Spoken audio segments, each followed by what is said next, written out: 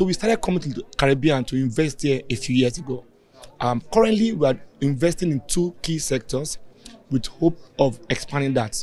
As I speak to you, we're in the final stages of starting an opportunity to invest in the energy sector. Atiga as our link, as our anchor point. The CEO of the West Indies Oil Company has been to Nigeria to see our energy park, which is where we are refining, we are processing gas, we are doing power and data center, to see how we can replicate that in Antigua for the Caribbean community.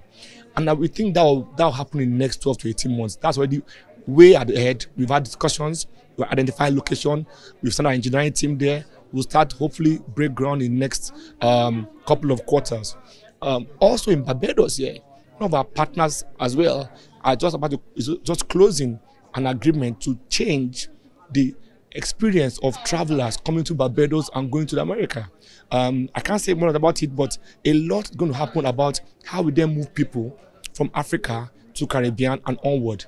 We believe fundamentally that Barbados can be the Dubai of the Caribbean, right? We think that a lot of people don't realize how close. AfriCaribbean sponsored a flight, Air Ethiopia flight, to bring people from Nigeria here. Just 8 hours flight here.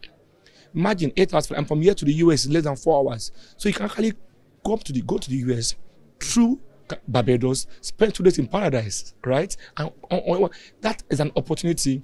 It will be lower in terms of cost, it will be more attractive, and the experience will be one that will be dignifying to everybody traveling.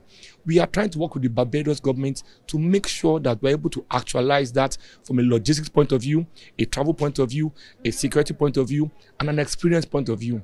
That portfolio company is here with us today as well, and we are sure that when you hear the announcement coming soon from the governor of Barbados about this partnership, you'll be proud that Africa to the world and World Africa Bridge, we are part of those people shaping that narrative.